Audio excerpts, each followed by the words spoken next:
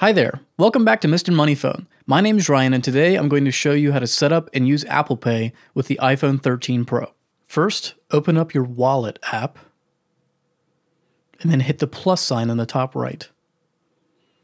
Then you can see the available types of cards you can use. We're going to put in a debit or credit card.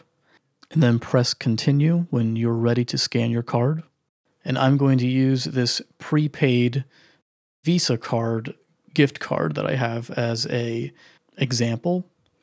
And then you use your camera to scan it. It'll automatically put in the information. Then you put in the security code that's on the back.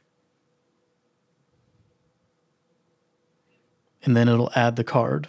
Unfortunately, you can't actually use prepaid cards, but at this point in the process, it will contact your bank. Sometimes you'll have to contact your bank yourself and call them and make sure that the card is activated. Once you get permission from your bank, your card will be added to your Apple Wallet. And that is how you set up Apple Pay on the iPhone 13 Pro.